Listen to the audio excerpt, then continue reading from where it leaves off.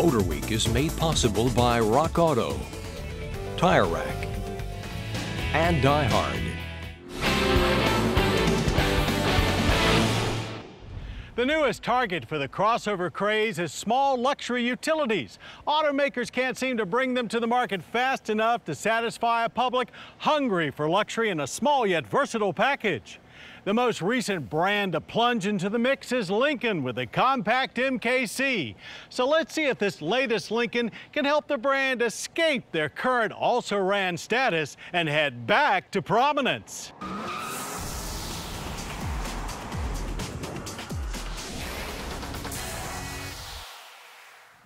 With their last few all-new vehicle launches, Lincoln has made a big deal about that particular model being the one to reverse a decline in sales and image. Well, indeed, things are finally starting to look up this year on both counts, and their latest, this 2015 MKC, will certainly help further the cause. This compact premium utility is without a doubt the right vehicle at the right time, as small luxury utes are springing up everywhere and people are just as eagerly snatching them up. And it doesn't take much time behind the wheel to discover that being incredibly quiet and ultra comfortable were clear priorities in this design.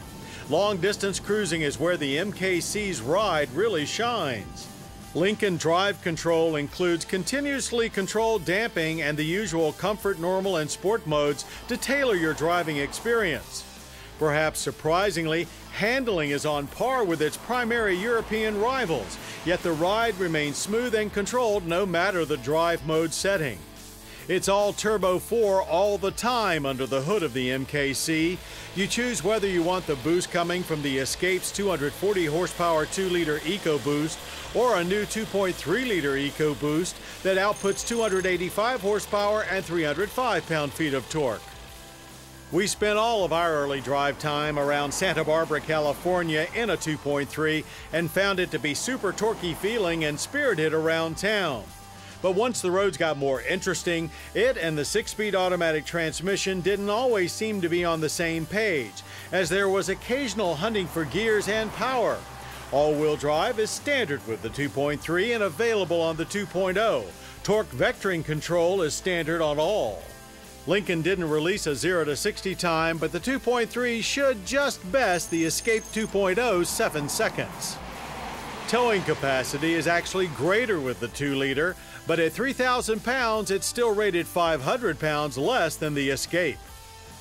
Like the MKZ sedan, the Trans is controlled by push buttons on the dash. It works fine unless you're in a hurry doing 3-point turns, as there is some lag time between drive and reverse.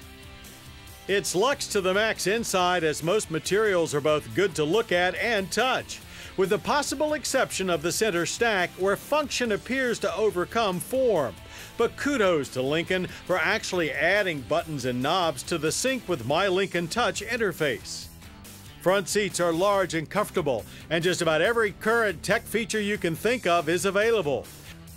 Rear seats are equally comfortable, and the space is pretty roomy for a compact.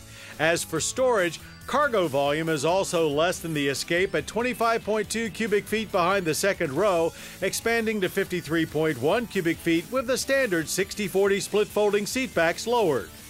Wow factor features include an epic panorama vista roof and approach detection with cool but gimmicky welcome mat lighting.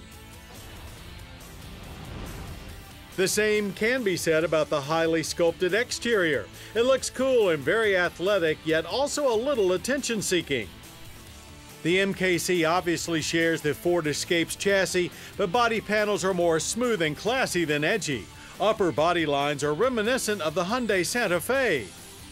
Out back, the full-width taillights and unique wraparound liftgate give the appearance of a road-going Art Deco toaster.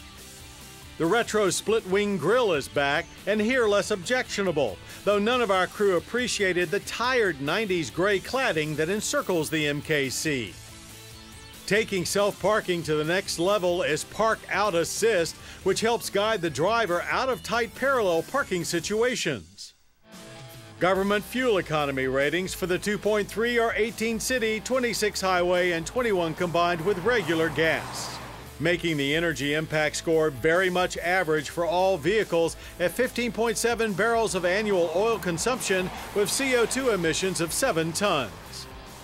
Base pricing of $33,995 is probably the best news yet, as that is significantly less than most rivals. But stepping up to the 2.3-liter requires a more considerable investment. Technically, it's only about $1,100 more, but as for now, Lincoln requires you to also step up to select trim, which brings your total to $40,860. And that's where things get muddled for the entire small luxury crossover segment. When you hit that $40K mark, there are quite a few larger options out there. Still, among its smallish peers, the 2015 Lincoln MKC stacks up well, as it is a very nimble, well-crafted piece. And it will certainly do its part on putting the Lincoln brand back on track.